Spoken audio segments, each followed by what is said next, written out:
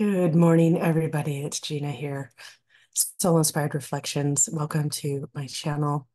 And the main purpose, for as many of you know that have been following me, is just to support you through your ascension process, which is organic to each and every one of us. Every single one of us will go through it, and it's a unique process for you. It shows up uniquely for you. For those of you getting on the path, as it might be referred to, it's not always easy, but it can also be fun and exciting as you are elevating and transforming in your life and in your body. So that is why I'm coming on today briefly, just to share a reminder to you. Each and every one of us, as this is recorded on Sunday, August 25th, 2024. We just had a huge influx of light from Lionsgate in July, all the way up through the week of August 8th through the 15th, with the 15th is Mother Mary's Ascension Day. And that's a lot of energy, right? Because bringing it back to yourself, you too are ascending within the body. You don't have to go anywhere outside of yourself. Um, it all lives within you. What I mean by it, the light, the God, the source light within you, it's all there. You were seated with it. You came in with that divine blueprint already inside you. It's up to you now to cultivate it. So those of you that are on your path or awakening to it, you may be developing new skills, referring to old skills, letting go of old ones, and bringing in new insights as you are connecting. You're reconnecting your wiring, your connection to source. That also means your neuro networking, your neurology of the body, the pathways of your body, your meridian system. All of that is being upgraded, fine-tuned, and changed. So that also means your organs, right? Some of you may be experiencing lung issues. I woke up this morning clearing my throat, clearing my chest. These things are not uncommon. However, still trust your own intuition if you need to take care of yourself from whether it's herbs, respiratory things, going to the doctor, things of that nature. But just know it may also be a sign or symptom of you ascending. Now, you and your body changing is what I mean by ascending. The alchemy of your body, the molecules of your body, you're changing on a molecular level. As some of you know, I recently attended the 38th World Congress on Illumination, and it was their final one as far as in person through the era of peace. They've been doing amazing work to serve the company of heaven and the light of God. And for those of that follow that way of teaching, right? We'll all find our own way and what we're drawn to, okay? And hold that light within you in your unique way that source has for you to bring in, right? So the way I do it may be different than you. However, the foundational skills, in my opinion, are not different. You just have a different language, and perhaps it's expressed slightly differently. In my studies through metaphysics and shamanism, self-mastery, sacred rays, color, um, the core teachings have been the same, just with a different language. And I see it time and time again, whether I come across qigong or whether I come across a shamanic practitioner or an indigenous leader. It's time for you to step into your empowerment and leadership within the self. So some of you may be noticing as you sit, really like this plasmic, like this is the best way I can describe it. The plasma within you oscillating at a higher rate of speed. Okay. It's like you're sitting still, but everything inside you is moving and you can feel it. Trust that you are okay. Trust that you are okay. This is where your breathing practices, the ability to be in the stillness of your body and in your space comes in, and is very important. Okay, breathe and do the 4-step breathing. I am in breathing. And you're going to hold for 4 seconds. I'm exhaling, right? I'm expanding on the exhale, and pause for 4 seconds, and you're projecting. So when you in-breathe, I am in-breathing, and as you hold for 4 seconds at the top of that inhalation, you're absorbing the light of God. And then when you're exhaling for 4 seconds and then holding at the base, you are expanding. And as you hold, then you're projecting out that energy, right? That goes out into the quantum field. As you're breathing in and working with your divine spark, your threefold flame, love, wisdom, power. Indigo blue is divine will, power. The pink is love, and the illumination is the golden ray. They work together. It's that divine spark, it literally in your heart. That's that unseen but very palpable and felt. Even in heart surgeons and things of that nature in the medical field, there's a specific area to the heart that they do not touch because it immediately stops the heart from beating. So when I read that, to me immediately, I'm like, oh my gosh, that's where it's anchored. Like you literally snuffed out someone's light unintentionally, right? So those three flames work together and in harmony.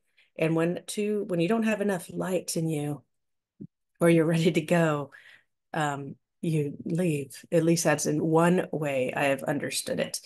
You may understand it a different way. Again, whatever I'm saying, take what you need, leave the rest, or maybe it will activate some other form of thought within you going, oh, but I see it this way. And then you'll have a whole stream of, I'll say, musings that come in through your I am presence. Okay. So as I talk, it's activates within you your stream and what you're ready to receive through your heart, through your I am presence. We had a big level of expansion through the heart. So I'm encouraging you to become familiar with the violet flame if you are not familiar with it already. Yeah, and begin to use it just a little bit every day. Elizabeth Clare Prophet, those teachings are still very valid. You can get a little handbook, the Saint Germain handbook. That teaching is still valid, even though the language is a little bit older. The mantras and decrees in there are very valid. Just connecting to your I am presence. So that'll be one, violet flame. And just start with, I am the purity God desires. I am the violet flame. It's a smaller excerpt from a larger decree and mantra. And then do that because you're purifying. Okay. You're going to ground your body, breathe first, be connected in your body.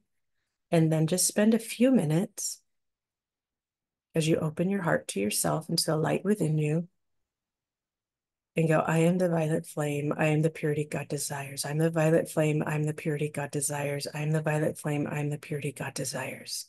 And you're going to say it in multiples of 3. And you'll say it with pace, rhythm. Remember, I've talked about the 7 activities of creation. You want to also embody and ignite this light within you.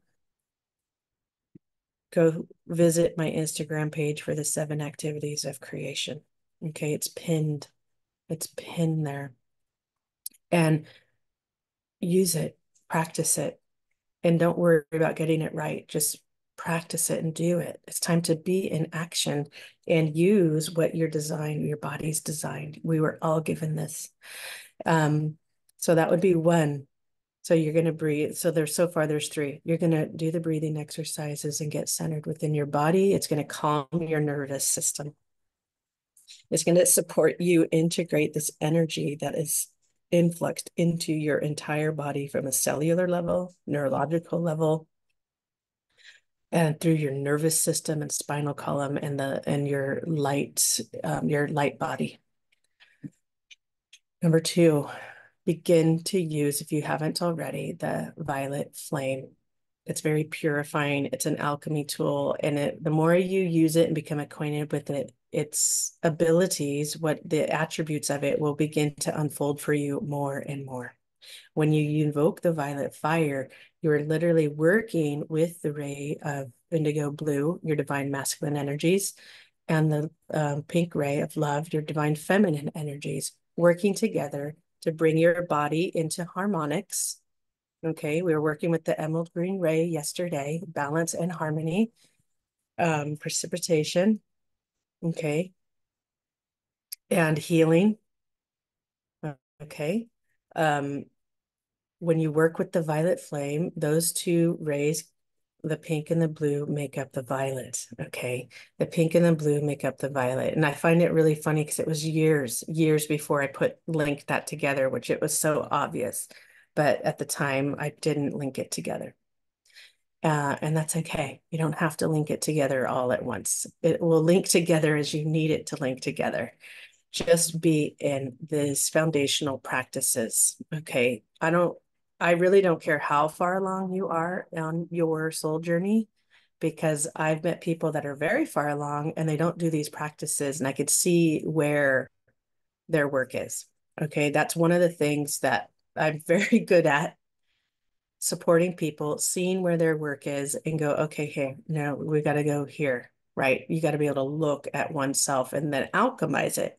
Violet flaming is one of the tools to assist you in the alchemy, right? In the alchemy of your energy, your shadows, or the contract within your cells, the contraction, right? The things you're willing, that you're ready to let go of, right? Or you're mastering. This is the self-mastery of mind, body, spirit, emotional body, mental body, physical. So when you invoke that violet fire, you are literally igniting and lighting up the core seed atom and that's gold. It's that touch of gold that all of us have in every part of us. It's in the whole of life. That begins to get signaled and turned on. So the more you do it, the more you put your body into a harmonic state and begins to vibrate at the frequency of divine love and divine will. And it begins to illuminate within you from the heart, from every single cell and core of your body and space in between. Okay. Using that Merkaba energy, the six-pointed star, for those of you that are a little more advanced, it to directly connects you to the Christ consciousness energies, your avatar self, your 12-dimensional self. When you invoke your pillar of light or your 12-dimensional shield, which I will discuss in further detail when I'm on the Neo network next month. That sacred geometry has light codes in it that assist you in anchoring that level of light from the celestial heavens above down through your body and into the earth. But you're bringing it in through the body because you're that conduit for light. But it's bringing your qualities to step further into your 5-dimensional self, your elevated self way of being. Okay. And if you don't understand that right now, it's okay. Your soul knows. So when you're using that violet fire, you're activating yourself on a core level, a cellular level, a molecular level, and within every tissue atom of your body and the mitochondria. So that means your organs, everything. Holding that divine blueprint, you can literally restructure and regenerate your body. Okay. That's a beautiful thing that many of us have forgotten, and we're now remembering that, oh wow, I can be part of my wellness process. I can be part of creating wellness for myself every day, no matter what you're going through.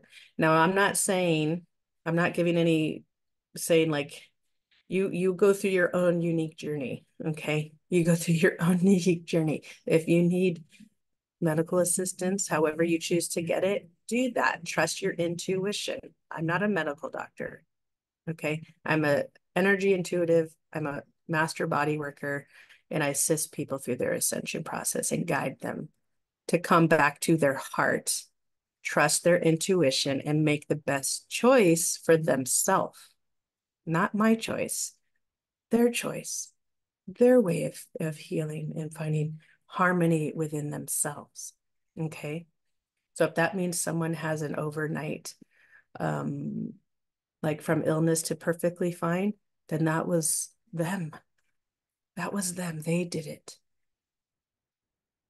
Or if someone has a different journey, it's still their journey. Their soul will take them where they need to go. Their presence will take you where you need to go in your awakening. Okay. I just guide you through the process to stay in your heart and expand your perspective and be okay as you're changing, right? Because we're changing very fast. And with change can come fear. Because no matter what we're comfortable in, even if you're in the worst circumstances, it's being in the comfort of what's known to you and going through this process more awake to it. I say eyes open in a different way, multiple lenses, and they keep expanding. We're in our diamond heart. It's multifaceted. The ability to, I'll say, hold space for diversity and has expanded so much more, and to really appreciate the different perspectives and to really allow what someone is sharing to land in a way that can be honored and respected, regardless if I'm in agreement with the perspective. Okay. Because I can appreciate, and sometimes it's work, because sometimes there's a little nugget of information in what someone shares that you're like, I'm actually saying the same thing, just using a different language. Or what's beneath the layers? What's beneath the surface of what someone's trying to share or what you're trying to share? This is where you pause and give yourself space. So during this time, you're breathing, 4-step breathing. You're grounding yourself, calming your nervous system. You're violet flaming. That's 2. And then there was a third thing that left me.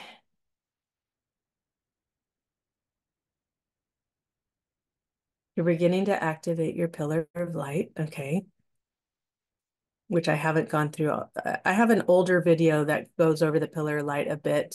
You may want to refer to that, but it's far more technology than before, than in that video.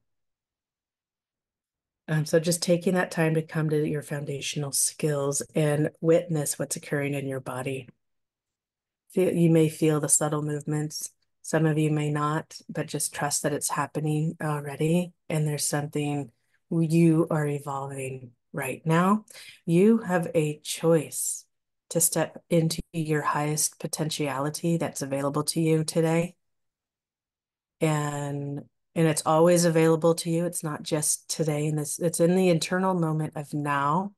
And you will know when you step into it and trust your heart more, your presence more, and begin to take one step and then another in that timeline, I'll say, or trajectory in your life. Okay. It's a trajectory. It's a trajectory. And there's no wrong choices, right? So even here is an invitation for you to let go of that language of agreeing and disagreeing, right and wrong. Just let go of it. The more you let go of it and just go, okay, I hear that. And then go into your presence, go inward into your own heart, your own presence, your higher self. Bring that energy into you and you sit. You allow yourself to sit with it and be like, what's true here? What's true here? Which way do I go? Show me. Show me the sign. And you will feel it through the body. in your own language, because it won't be hardened, it won't be contracted. You'll be with more ease, with more grace, with more joy, even when there's disruption. So pay attention to that, because that is your guiding light. You are your guiding light. Your body system is your guiding light of intuition, higher sensory perception, um, your trust and foundation in this world that we are rebuilding together, and you are rebuilding your light body to receive higher frequencies of energy. So that is what your body is feeling, is that influx of solar light, right? Some of you may not even be aware that it's occurring, and that's okay. Some of you are. And like people, so many reference the metaphor of the mountain, right? And base camps, right? And you have to get to altitudes and acclimate, right? So this is another place where all of us are acclimating exactly where we're at. And we're in a pause, a restoration, like some hikers, what you thermoregulate when you're up in higher altitudes and the weather changes. The weather inside you is changing. So allow yourself to regulate and learn the tools that are going to support you to regulate: nature, meditation, breathing, violet flaming, your 12-dimensional shield. You can sleep when you need to, take time when you need to, change your schedule if you feeling like, hey, I need to slow down here so I can be present with anything that I'm doing. Okay. Because what's occurring in your body, that plasma light inside you, is oscillating and restructuring on a molecular level, cellular level, neurological level, light. I'm Gina Libido, Soul Inspired Reflections. Be sure to like and share if you find some of this supportive to you.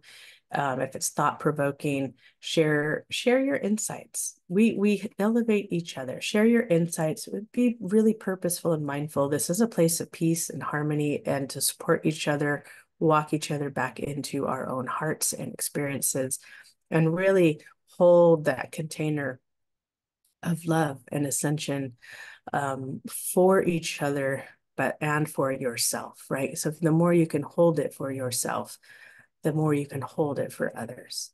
Okay. And I'm being reminded right now as I'm talking, to weave in. I don't know if you're familiar with Lauren Gailey. She's of the Neo Network. She said to me one time in conversation, she saw, weave in the Hawaiian prayer in your language when something's occurring. And I thought, oh my God, that's brilliant. Like if you have some sort of conflict with someone, or it's a misunderstanding, because a lot of things are just misunderstandings, right? Because we're all going along our own world, and we have very different experiences of the same thing. It reminds me of law enforcement. You have briefing, and everyone has a different experience of the same event, and it brings in clarity to things that occurred, right? So if you let go of having to be right, because some of us want to be right and love it, that's just going to bring you discord, right? It's just going to just go back in and go and let go of being right, because there is no right or wrong. There's many perspectives that are valid, and valid for that person and valid for you. So you weave in when there's some sort of misunderstanding, and you let go of the rest, even though you know something to be true. You weave in the I'm sorry. You weave in the please forgive me. You weave in the I love you, even if you're just emanating it from your third eye and your heart into the air and projecting that out. You weave in the forgiveness, and I love you, and I'm sorry, right? You weave it in through your language, and you will watch that situation completely change. Sometimes instantaneously, sometimes takes a little longer, and that's okay. Weave that into your language, and weave it in for yourself as well. It's not just people outside of you.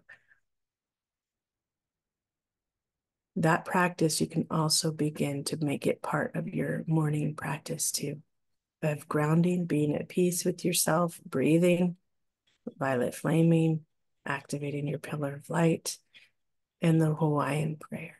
Even if you're not sure yet on what you're doing, the more you practice it, it begins to awaken you, and you begin to feel it, you begin to believe it, it becomes experiential, because ascension, through my experience, I'm through the lens that it's an experiential process. You'll experience it. And my deeper purpose is to support you build the tools and foundational skills of your light body, mentally, emotionally, physically, spiritually, and with the rays of light, and some simple practices between nature connection and an invocation, mantra, decree, and sound, the power of your word, song, clearing out your throat chakra to support the wellness of your body, emotionally, mentally, physically, spiritually. Hi, Guess, I see you. And so you can be empowered along your ascension within your body, and how you choose to walk through the experience of life and the way you relate to this life through a different lens. I'm Gina, Soul Inspired Reflections. Again, like and share this video if you find it supportive. Much love to you.